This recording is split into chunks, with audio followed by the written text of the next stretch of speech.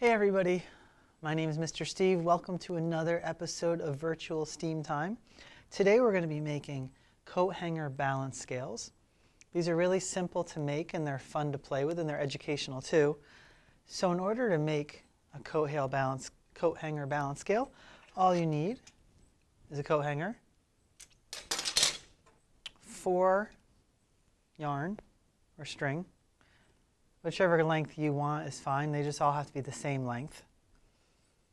You also need a hole punch and 2 cups that are the same. Before we get started, it's important that you pick out the right kind of coat hanger. As you will see, the coat hanger that I've picked out has slats on it. These are there because they will hold the balance scale in place. So make sure that the coat hanger you pick out has these holes there. Also, you'll notice that this is a swinging top for the hanger part. That's not 100% necessary, but it does make it more versatile for you to hang it in more different places if it turns. Okay, first thing you're going to do is you're going to use your hole punch and poke 2 holes in each of the cups. I've already poked holes in this one, and as you can see, the holes are near the top and they're almost exactly across from each other. That's important for keeping it balanced. I will poke holes in this one.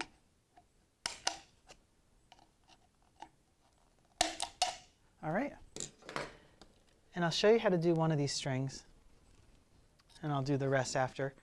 But all you do is put one part of the string in one of the holes, and then make sure that they are even on the top. That's very important. And once you have them even, you can do a little tying. I usually make double knots.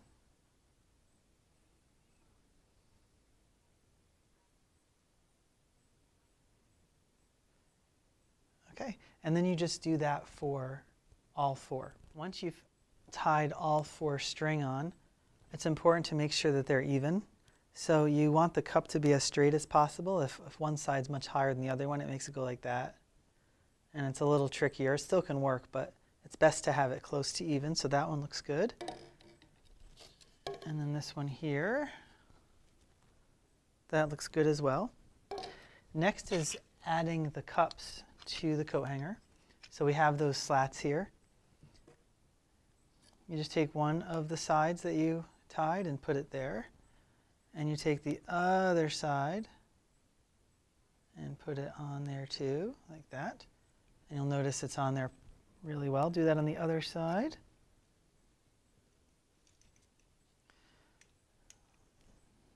Let me see.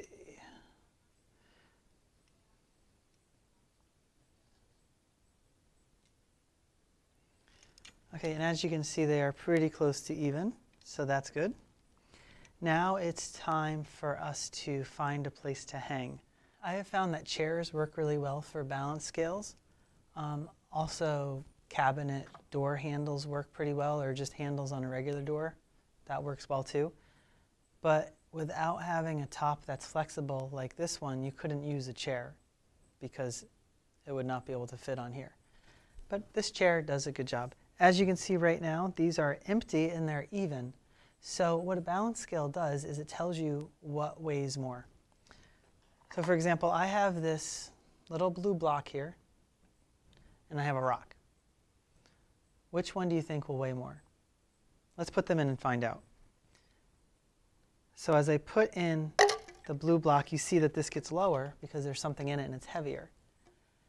And then I'll put the rock on the other side. Whoa. So you can see here that the rock is much lower than the block. That means the rock weighs more. You probably guessed that anyway.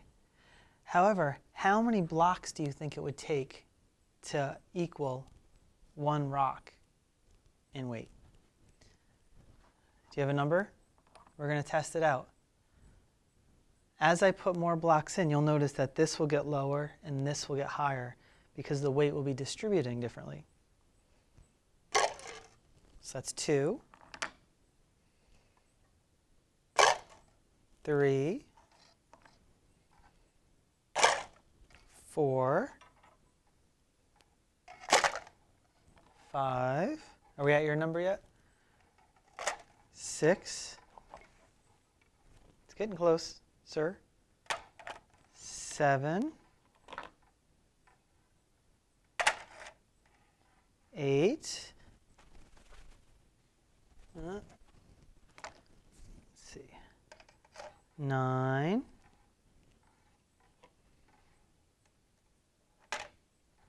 It's 10. Yep, that looks like it's even. So what we just learned by this experiment is 10 of those blocks equals the same weight as one rock.